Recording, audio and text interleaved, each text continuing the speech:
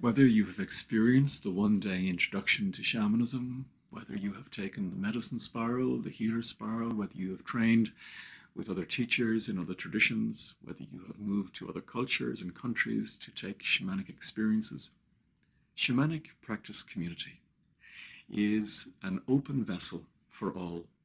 It's a place where you can come even more home to yourself and home to this ancient practice of mysticism, of personal healing, in a safe and confidential atmosphere in the shamanic circle, one that holds a very strong contract, that holds you, that holds others. It's a real privilege for me to bring shamanic practice community. It's a real privilege to bring new and unique experiences to all. For you see, in shamanic practice community, we never repeat the material. So you won't be coming and re-experiencing what you explored in the one-day introduction to shamanism, or even in the entire medicine spiral or healer spiral, or any other practice with other teachers or schools.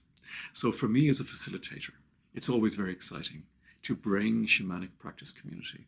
It's always in tune with the seasons, with the time of the year in which we meet.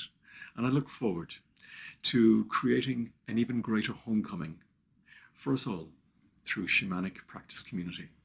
Thank you.